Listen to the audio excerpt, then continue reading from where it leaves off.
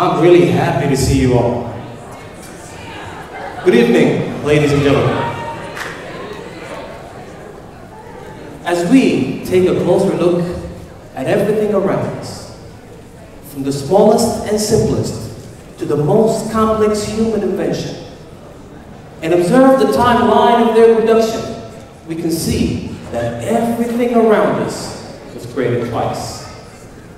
Now, before this projector, all the seats that you're sitting in were physically created. They were mentally formed in human brains in a form of an electrical pulse.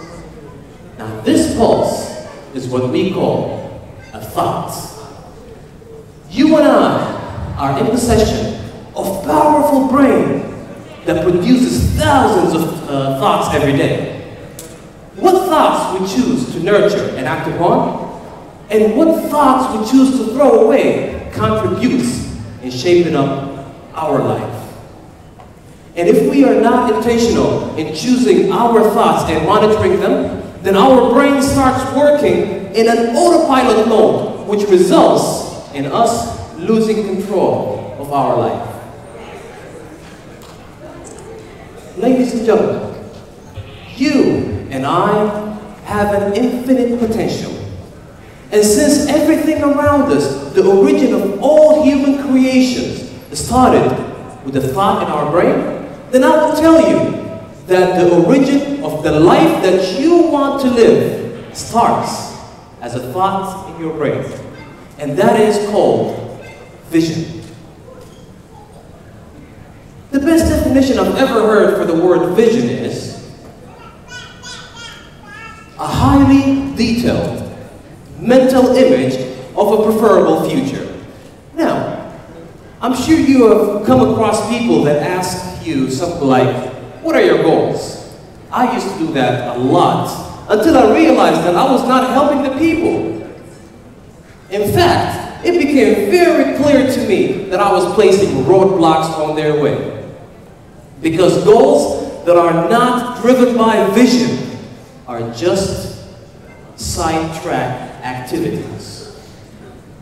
There was an experiment once made by an entomologist on processionary caterpillars. These caterpillars got their name because they followed their leader in procession to find food. So the entomologist placed the caterpillars on the outer lining of a flower pot and created a circle. So immediately, each caterpillar started following the caterpillar that's in front of it in an infinite loop. And then he placed their favorite food in the middle of the pot, which was only 6 inches away from the caterpillars. 24 hours later, they were still following each other in an infinite loop. 48 hours later, still in that infinite loop, and in 3 days' time, some of the caterpillars died from starvation. Now it is obvious that these caterpillars were sidetracked by secondary activities. And as soon as some of the caterpillars died, and the infinite loop was broken, the rest of the caterpillars changed their course to find their favorite food, which was just 6 inches away. Once, I used to be very similar to these caterpillars. Without a vision, I was sidetracked with a secondary goal of making money. And that has resulted in me going to jobs that I don't like, doing things for people that I don't like. And it was really frustrating to a point that I developed a wish. I wish I could have a universal remote control that at the beginning of every week, I could fast forward. And at the beginning of every weekend, I could pause so that work never comes again. So I was in this infinite loop for 3 years until I had a conversation with a very close manager of mine. He called me into his office and he said, Adam, you are doing a wonderful job. Your performance is very high. Thank you very much, sir.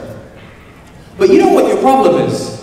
Your problem is that everything that you're doing, not only inside work, I know you outside work, everything that you're doing it for the sake of money.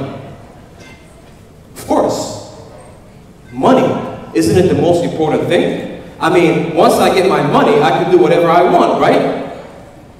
No, no, no, no. Making money is a process. And unless you are in love with that process, you will never be satisfied with the money that you make. And as soon as he said that, he pulled out a paper from his drawer, and it was a maze puzzle, where there were 8 beginning points and 1 ending point. And he handed it to me and asked me to solve it. I had no idea where this was taking me.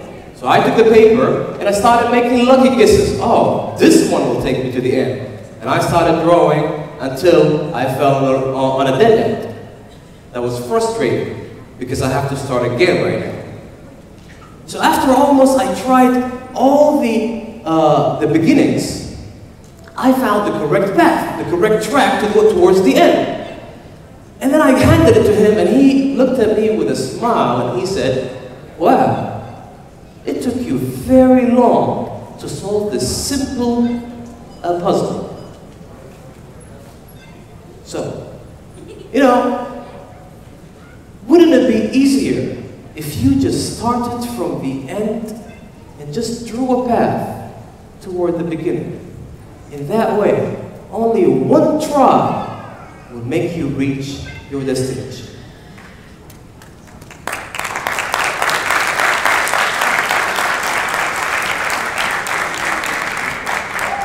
Now, since vision is a highly detailed mental image of a preferable future, your preferable future, I wonder whether having the full vision would be the starting point.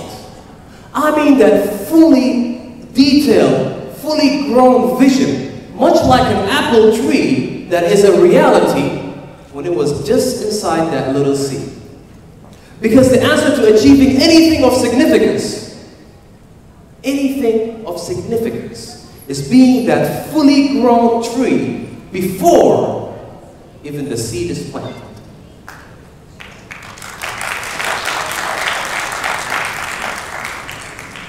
Ladies and gentlemen, as humans, our potential is infinite. Now, let's take a journey. Let's travel through time to find where our starting point is. So I want you to all go with me to the future 10 years from now, which is 2026. Look at the world around you. The world is 10 years different. Your life situation is 10 years different. Your spouse, your siblings are 10 years different. And look back into the time in 2016 when you were sitting right there on those chairs thinking on how you were going to live your lives. You had many goals. You had many challenges and many desires. But now, 10 years later, you are fully accomplished. You became an incredibly effective and a successful person. You are happy and you are fulfilled. And you are that fully grown tree.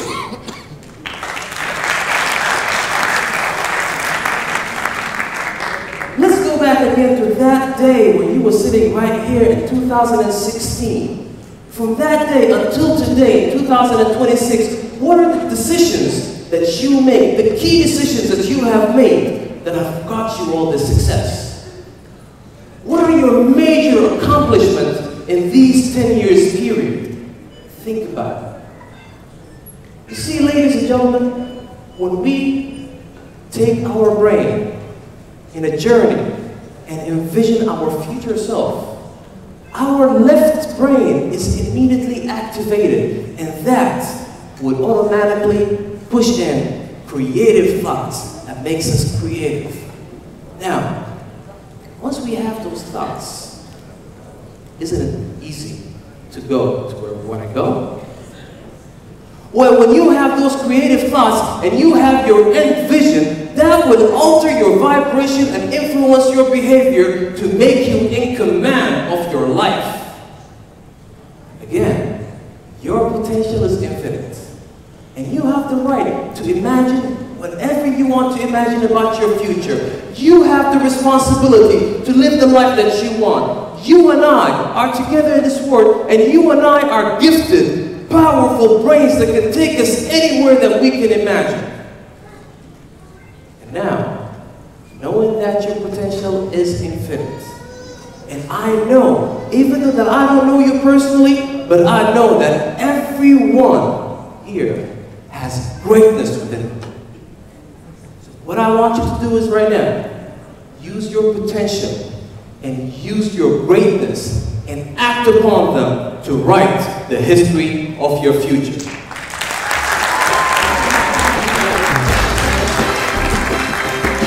For me, ladies and gentlemen, this was a thought worth spreading. Thank you very much.